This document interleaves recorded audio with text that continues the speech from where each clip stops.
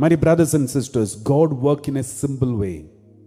We are the people, we complicate the work of God in different way. But God works in a simple way because our God is a simple God. Therefore, when you are inspired by the Holy Spirit to do something, don't postpone it. Don't wait for it. Just start doing it. Even if it is a small prayer, even if it's just a Divine Mercy chapter at 3 o'clock, or maybe just to attend the live streaming. Okay, I want to attend this retreat. Do it. Don't postpone it, thinking that it is available every day, so I will watch it or join it later, and postpone it because it is dangerous. We are missing a wonderful blessing. I remember I read one story sometime back. The story goes like this. There was a big convention in the hell by all the demons. All the devils came together and they were having an international convention, and all the representatives from all the continents, the leaders of all the devil groups of the devil, everyone had come to the hell, and they were having a big discussion. And Lucifer was the main person, the chairperson, and who was sitting there and organizing this big convention. And then he called those leaders who were appointed to investigate how to bring some new strategies to tempt people and make everyone fall into sin. And these commission, who were appointed by the Lucifer to investigate and have a study, they wasted their time and they spent all the money. They didn't come up with any solution. And therefore Lucifer was very angry with everyone, and he used some bad words publicly through the microphone and shouted at everyone.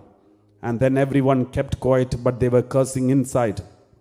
And then one by one they stood up and started giving new ideas, strategies, how to destroy the humanity, how to conquer all these human beings, how to divide everyone, and how to destroy their spirituality. This is the discussion point. And then many were suggesting new ideas, but nothing was acceptable. And Lucifer said, I'm fed up with the same strategy which I used thousands of years in the Garden of Eden, and the same strategy is being followed all these years, and I'm not happy with this. You need to find out some new strategies because we are in the new modern world, and therefore you have to come up with the new ideas.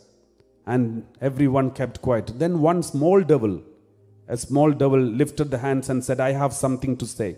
Everybody said, you keep quiet, because we seniors are very well expert in these. Who are you to speak? You go and do your homework. So they shouted at him. But this devil said, small devil, he said, just listen to me, and then you reject me. Let me speak completely. Then everyone kept quiet. And he said, we should tell all the human beings to go to the retreats, go for Holy Mass regularly, go for confession. The moment this small devil said this, everyone doubted he may be a spy from the maybe charismatics. So they were so angry with him and told him, don't continue, keep quiet, shut up. But then he said, let me finish. And he said, we should tell everyone in good things. We should tell them to do charity. We should tell them to go for regular Holy Mass, confession, and we should tell them to attend the Divine UK live streaming every day, and we should tell them all these good things. But at the end, we should tell them, don't do it today, do it next week. So we should inspire them to do good, but tell them, don't do it this week, but next week. When he said this sentence, everyone was so happy. They found this is very sensible. They passed the resolution and they accepted this method.